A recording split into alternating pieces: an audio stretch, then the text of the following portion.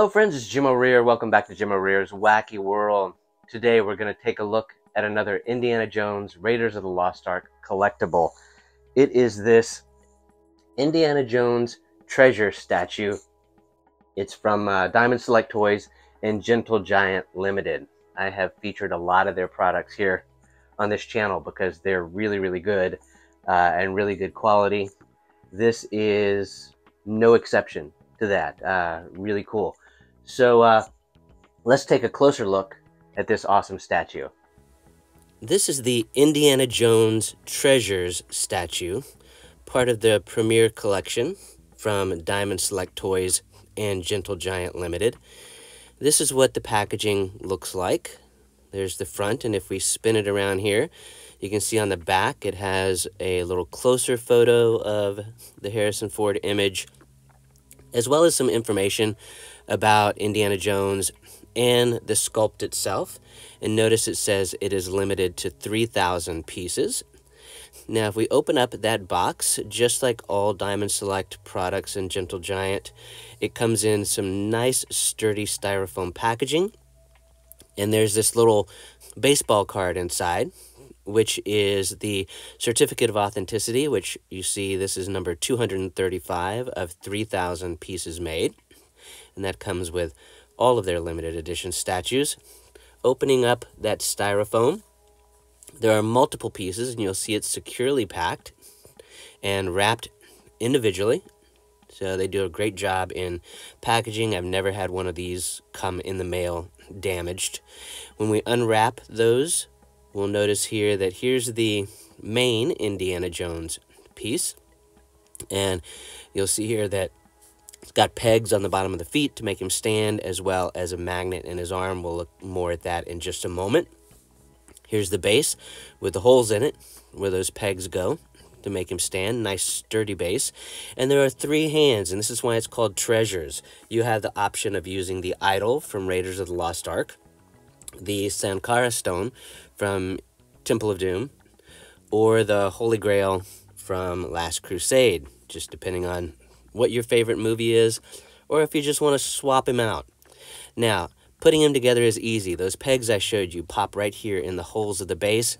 He just snaps right in there. Good, sturdy, easy fit. And you'll notice here on the hands, they have a little magnet on them. And inside the arm is also another magnet, so these hands just snap right in, just like that. Super easy. If you want to swap them out, just take seconds, pop that hand off, say, I'm in a Temple of Doom mood, and pop the other hand back on there. We're going to use the idol, because I like the original. And let's take a look at the detailing now. So this statue is made out of resin, stands about 11 inches tall, and it's got some pretty good detailing. The face, not a bad likeness of Harrison Ford. Looks a little bit more like Harrison Ford's stunt double, but not a bad likeness of Harrison Ford. But look at the jacket. The detailing in the jacket is amazing. The folds, the creases, the wear, the aging. Not so much on the whip or the pants. Got some good detailing in the base with the stones and the leaves and the ruins right there.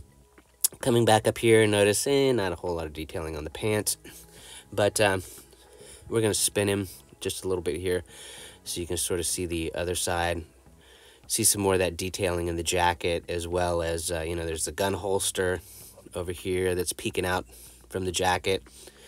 This is a look at the back. And notice still not a whole lot on the pants, but the jacket, again, amazing.